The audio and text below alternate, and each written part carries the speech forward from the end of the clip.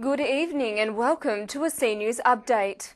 In tonight's news, environmentally sustainable living has now become more attainable with an international project inspiring local change. Californian Youth Development and Energy Efficiency leader Jodi Pincus has arrived in Australia to share her free home energy audit project with a difference.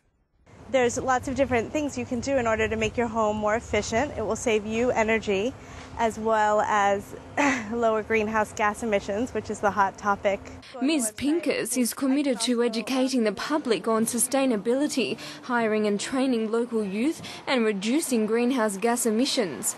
She is in Australia to host a series of workshops aimed at encouraging interested stakeholders to develop a successful home energy audit program that will engage local young Australians. Youth go into the home, they do a home energy audit, they install the compact fluorescent light bulbs for free, they install efficient flow shower heads and aerators, they educate the customer, and all of that is free.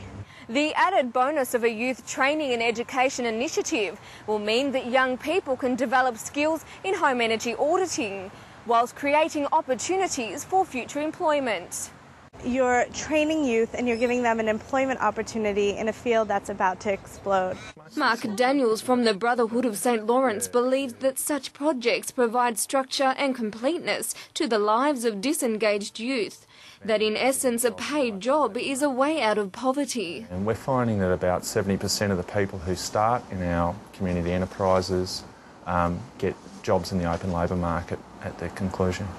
Young Australians will be encouraged to apply and undertake assessment to obtain one of the paid placements in the employment project. What we're assessing our youth on is their critical thinking skills, their problem-solving skills, and their ability to present themselves well. So they're learning not only the hard skills about energy efficiency, but they're learning how to engage with different clients. Young people are the future in this field, so we have to really engage them and bring them into this and create leaders. You can find out more about what sets this successful business model apart from other energy audit programs by logging on to www.risingsunenergy.org.